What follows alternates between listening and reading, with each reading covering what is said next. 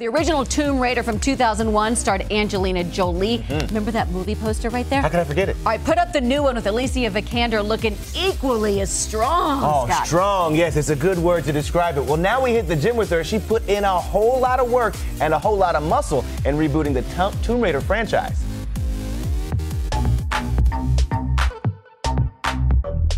Woman of Steel, Alicia put her body through the paces with a grueling workout that transformed her into a lean, mean fighting machine for Tomb Raider. Even I can see it now. I was like, wow, I need to go back to the gym. I do not look like that anymore. But it was, yeah, it was some hard training to get there.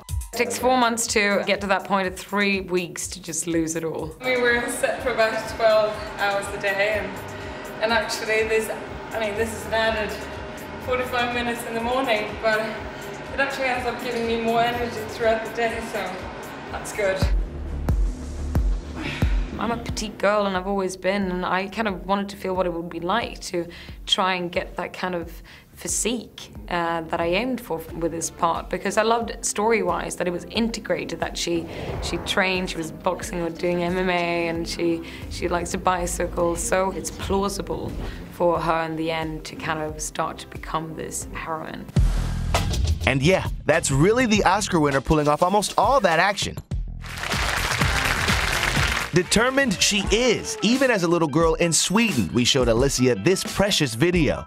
Vad ska det bli av dig då när du blir stor? Jag ska bli skådespelare. I thought I wanted to be like a singer or a florist or something when I was a kid. And I actually say that I want to be an actress, and I actually had no clue that I wanted to be an actress. Look at my cheeks. Cutie.